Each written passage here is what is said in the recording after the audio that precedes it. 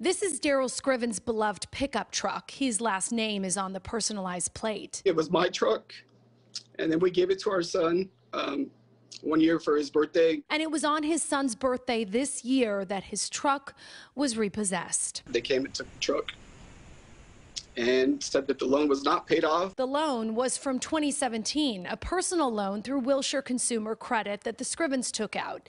They used the truck title as collateral. We had to move unexpectedly, so we needed to cover some moving costs at the time, and that was the only way that we could do it. Scriven says he was told he needed to make a monthly payment of $360 to pay off the loan. They are the ones that set that amount for the 3 years.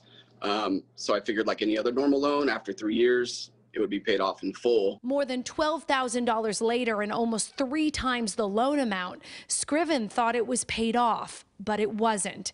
And the lender wanted Scriven to pay an additional $4,400 on the loan, plus $675 to get his truck back.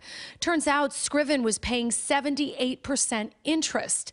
The director of California policy for the Center for Responsible Lending says people like Scriven with poor credit have limited options for borrowing money. They are going to be taken advantage of by very high interest rates, by the financing charges. It's why when you make payment after payment on time, month after month, for 36 months, you have barely made a dent towards the principal amount of the loan. That is predatory. As of January 1st of this year, a loan like Scriven's is illegal. California passed AB 539, which caps the interest on loans between $2,500 and $10,000 at about 38%.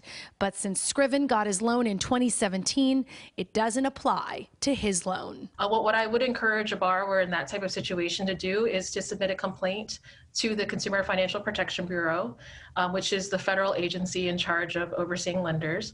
I would submit a complaint to the Department of Financial Protection and Innovation, which is the California state regulator. Wilshire Consumer Credit refused to talk to me about Scriven's case, but after contacting them repeatedly and even getting the Better Business Bureau involved, they finally agreed just this morning to return his truck and waive any fees that they said he owed.